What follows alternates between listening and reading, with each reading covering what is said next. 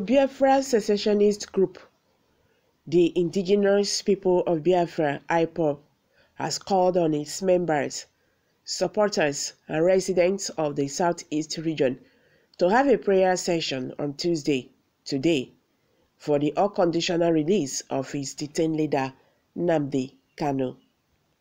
The group urged that businesses and social activities should be shunned so that people could concentrate on the prayers for its henchman, who has been in the custody of the Department of State Services, DSS, since June. According to the statement signed by the head of Directorate of Service, DOS, Chike Edoziem, the prayer should also address peace in Igbo land and as well for the realization of the Biafra nation. This was contained in a statement by the Media and Publicity Secretary of the group, Emma Powerful, on Monday. The statement said, "On this very day, we will make one solemn sacrifice. I am not instituting sit-at-home, but all Biafrans should dedicate that day by shutting down all business activities. Banks should not open." Explaining further on the modalities of the prayer session, Powerful told Sahara reporters that we don't declare anything like sit at home. Our declaration is on prayers for our leader. The statement further read, "The prayers will be all over the world where all Biafrans reside. There is no sit at home because we understand that DSS agents masquerading as our members are now telling people that Ipob will use that day as sit at home. No, we did not say so, and we will not. But our people will close their shops after the prayers. They open their shops. We must stand in the open and make sure that the daylight shines upon us. If it rains, let the rain fall upon us as we make this prayer. All pastors, evangelists, prophets should lead in this day prayer. The people must also gather and call for the spirits that guide the land and Chukwu Okike Abiama. Our kings will also come out to pray in the manner that our ancestors prayed in the old days. They will pray with a native kola that has 4 parts. Those who are the Ofo in Biafra land must also come out and gather with their people and bring in the Ofo, and after the prayer, break the kola and throw the kola to our ancestors, as the Okaji Ofo should rise the Ofo and hit it on the ground for our ancestors. Come and fight for us," the statement reads. Pray for Nnamdi Kanu's release with hunger. We are praying for him and Biafrans. What nonsense! They better forget about Nnamdi Kanu and embrace Nigeria. Good advice. Let all businesses close for a week. The federal government will surely blow about to pressure and negotiate with Mazi Nnamdi Kanu. You must not shun businesses' activities because you pray.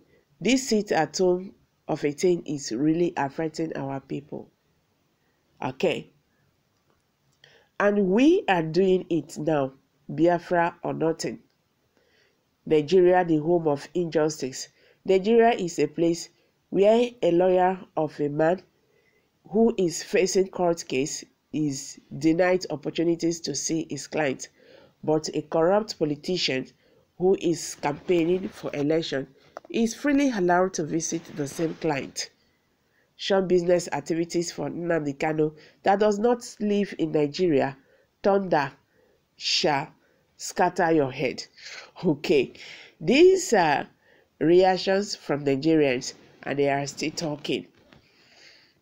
Stupidity and brainless Ipob. So many Ipob members are jobless, hopeless, drug pushers, and scammers, and that is why they are always targeting the genuine business people. The sun must rise. The ordeal of Nnamdi Kanu and Biafra in Nigeria has reached to the climax. Terrorists are receiving presidential treatment, roaming around freely, but thousands of Biafrans are kept in different secret cells all over Nigeria for merely holding Biafran flag. What is the crime of the Igbos in Nigeria? What is the crime of the Nnamdi Kanu? Time shall tell.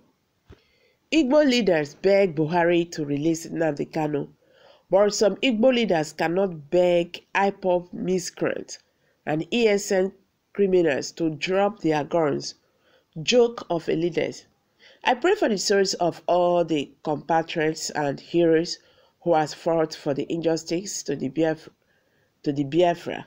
May their souls rest in peace. Amen. I pray for unconditional release of Mazi Nnamdi Kanu and his health. May God Almighty, hear the cry of the oppressed and people of Biafra and save us from the wicked hand of the enemies. He said. Continue to sit at home. Close every of your businesses till next year. Who lose at the end of the day? You or the government? Congratulations to Biafrans. Congratulations to IPOB. Congratulations to Britain. I'll never see anything. Shun businesses activities in this hard economy. Will Ipob give them food? Make una get sense now. Small, abeg. Who lose? Certainly not the government. Alright, someone said, we are already on it. His burden, my burden, our burden. His dirt, my dirt, our dirt. His freedom, my freedom, our freedom. He who laughs last, laughs best. Almost hey Biafran. God bless Nnamdi Kanu. God bless Biafran. Said. So guys, these are some reactions by Nigerians. What's your take concerning this directive? I'm dropping it here. Kindly drop your view below the comment section. Thank you very much for always stopping by. Bye for now.